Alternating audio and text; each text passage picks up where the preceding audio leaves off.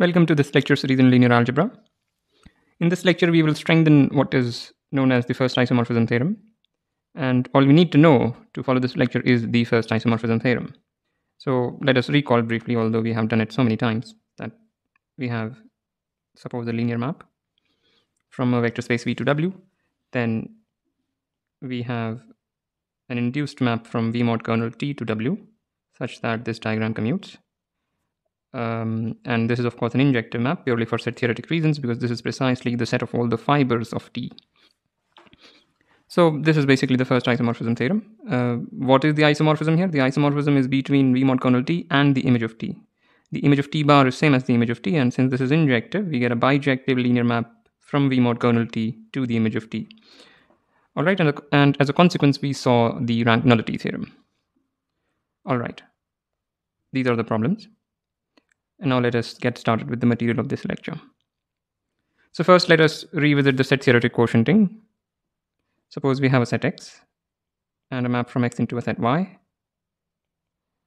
The set X is partitioned by fibers of the map. Let's call that map F. All right, I'm not going to recall what is a fiber and all. We have done it. So now suppose tilde is an equivalence relation, or let me write, is a finer equivalence relation. I'll explain what I mean by finer. On X. Finer compared to what? Compared to the fiber relation.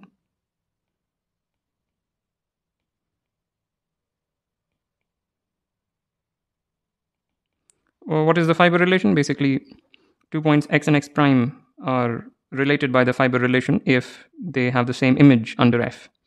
So if we have a finer equivalence relation compared to the fiber relation, it just means that every equivalence class of tilde is contained in some equivalence class of the fiber relation.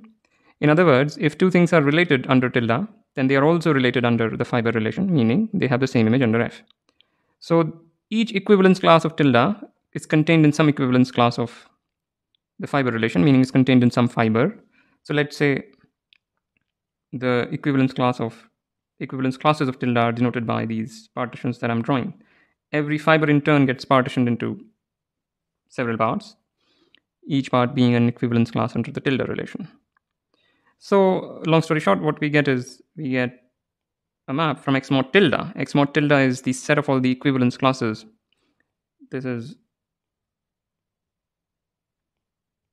set of all the equivalence classes under tilde. So we get a map from X mod tilde to Y, which we will write as F bar. It's somewhat of an abusive notation, but anyway. And what is this map F bar? F bar, if one thinks about it, will turn out to be nothing but it takes an equivalence class under tilde to F of X. And one can check that this is well defined. Let me change the color. This is horrible.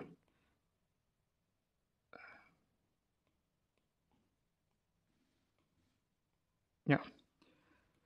So one just checks that this diagram commutes. You pick some element at X, it goes to F of X, and under the this map, it goes to its whole equivalence class. And this equivalence class is also sent to F of X, so it commutes. Basically, the point to check here is well-definedness.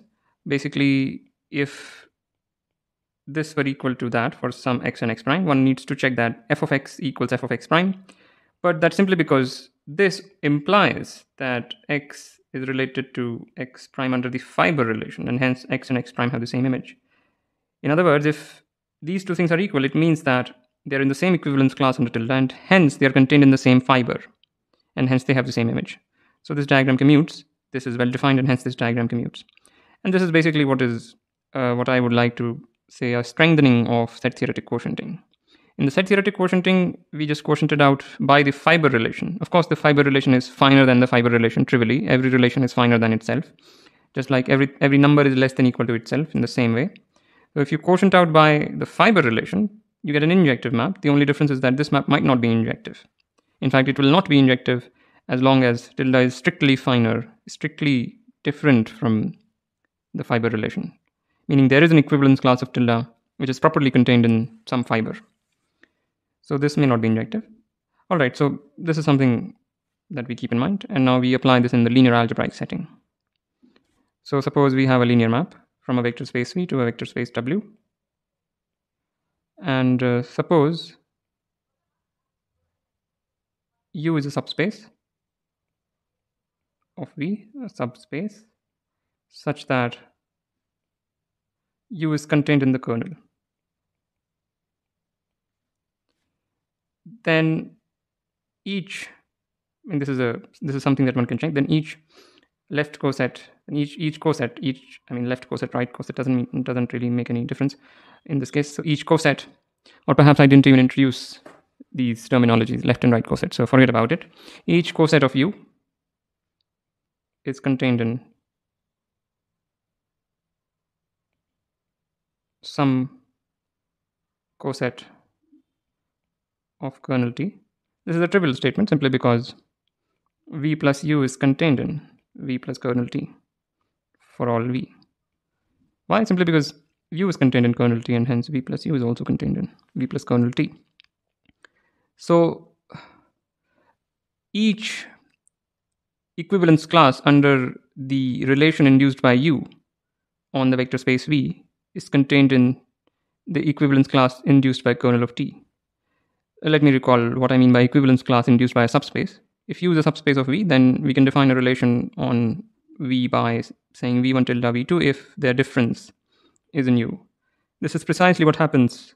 This is precisely equivalent to the fact that V1 and V2 are in the same left coset, or in the same coset of U. Sorry about keep messing up with the left coset thing.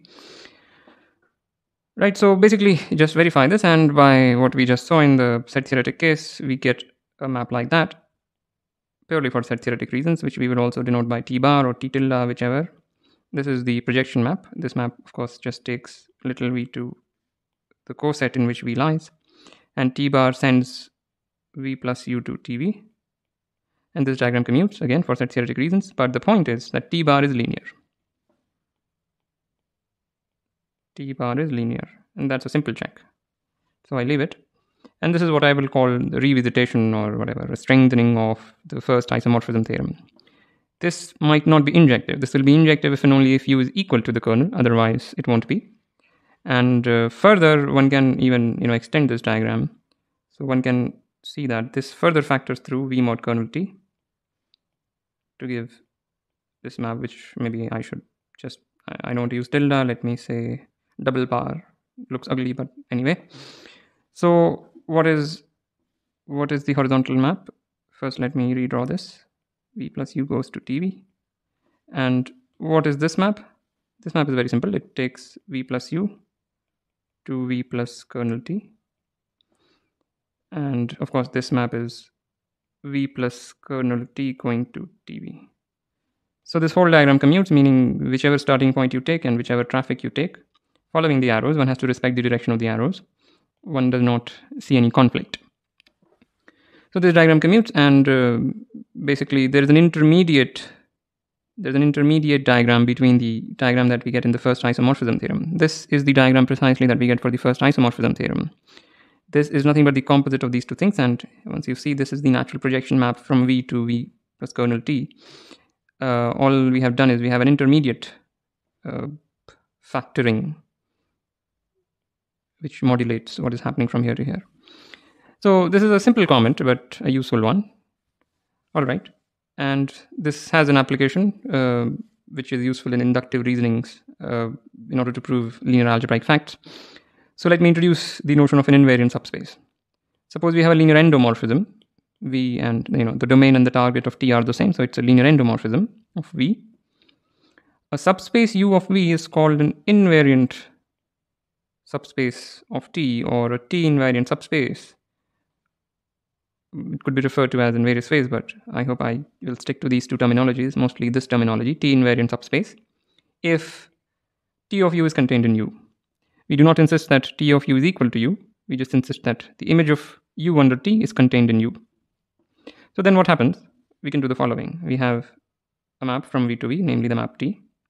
Here we will compose it by the natural projection onto the quotient by U, and we get this composed map. Now this composed map is nothing but pi composed with t. Note that every element of u is getting killed by this map. Getting killed meaning is in the kernel of this map. Why?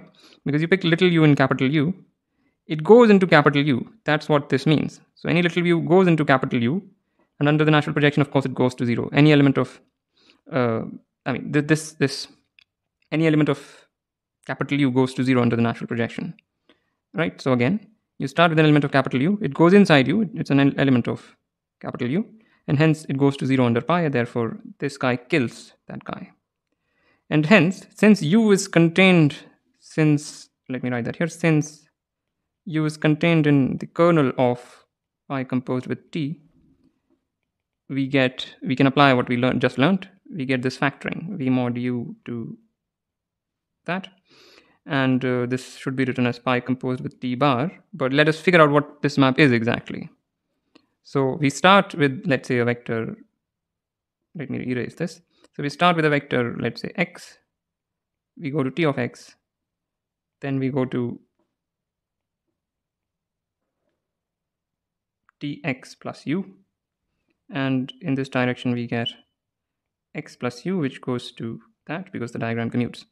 So this map is a very simple map. It just takes v plus u to tv plus u. I used an x here, but I use a v here, so forgive me for that. In other words, we can also write it succinctly as v bar going to t of v bar, where one has to understand the meaning of bar. V bar simply means the coset of u in which v lies, which is that. So this is very useful because using this linear map, we have passed to a linear map of a vector space of smaller dimension. And sometimes, or in fact many times, it happens that by induction, since this has lower dimension, we can inductively assume some property that we wanted to prove for this guy, and somehow we can, pull that property up by some intelligent reasoning. So this is very useful in inductive arguments. Right, so just remember this little fact. There's not much to remember anyway. All of this works out on its own. So I guess this is all that I wanted to say in this lecture. As usual, like, comment, share, subscribe. I also have Patreon. The link is in the description below. Thank you for listening, and I'll see you next time.